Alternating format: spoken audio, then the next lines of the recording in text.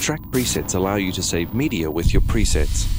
Saving media means that any asset commonly used for a particular film, TV series or commercial, music, sound or title effect can easily be saved and added to your session whenever you need, without having to create specific entire templates or sound effects catalogs for each show. When saving a track preset with media, just select the Include Media tick box when saving the track preset. Additionally, to make sure you don't unintentionally save more media than intended, you can also restrict the included media to the current selection. Once you've stored your track or tracks with media as a track preset, it's easier to recall those elements into any session you might need them in the future.